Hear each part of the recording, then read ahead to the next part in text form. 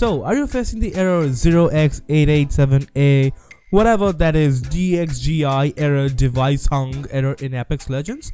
Well, this game is notorious. This error keeps coming back every time the game gets a major update, and since it got another major update just a few days ago, the error is back again for numerous gamers. Now, this error is very manufacturer specific, so if you have an AMD GPU, you might not face this error. This error specifically turns up for only Nvidia GPU users like the 3080 or maybe the 2080 Ti, or users rocking a GPU like that.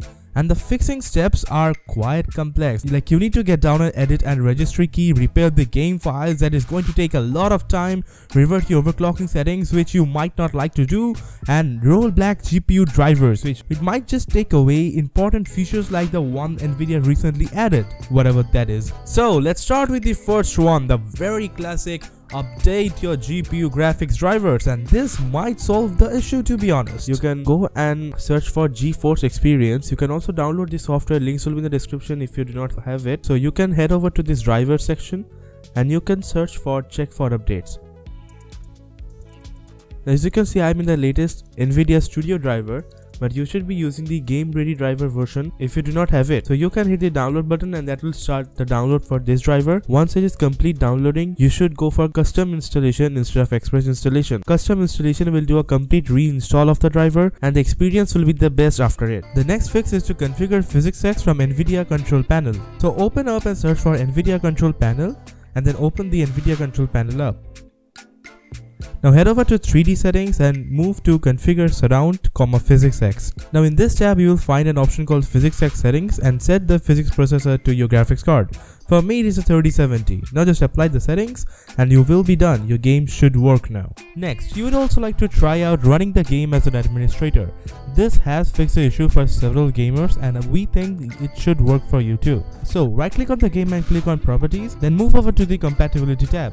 Now hit run this program as an administrator from there and hit apply and click on OK.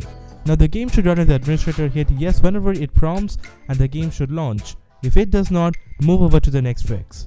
The next thing that you can do is to update the DirectX version on your computer. So hit Windows plus R at the same time and search for DXDIAG or DXDiag. A window will pop up and it will show that current DirectX version on your system.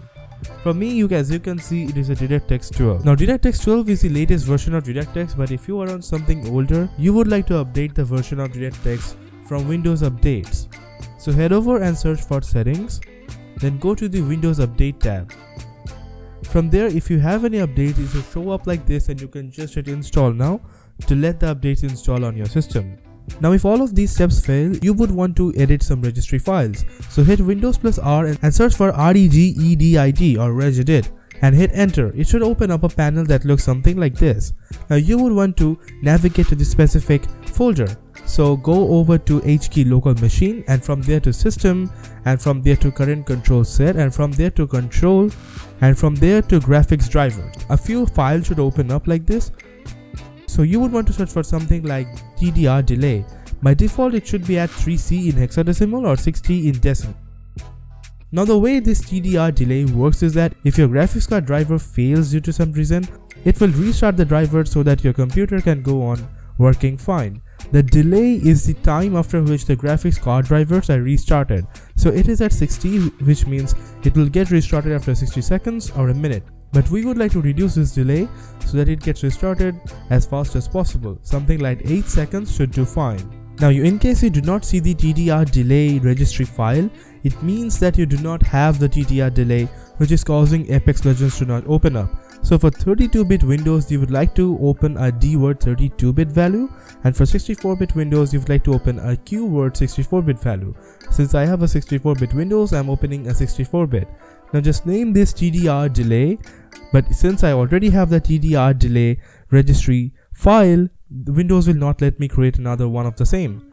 Now for the last step, let us repair the files so that if there are any corrupt files that is causing the issue, it can get fixed. So if you have the game installed from Steam, open up Steam So I'll just type Steam and hit enter, and then move over to library and open up Apex Legends. From there you would like to go over to properties and then to local files. Now hit verify integrity of game files and let Steam do its work. After it has done, your game should work just fine. Don't forget to like the video if it helped you and subscribe for more videos like this.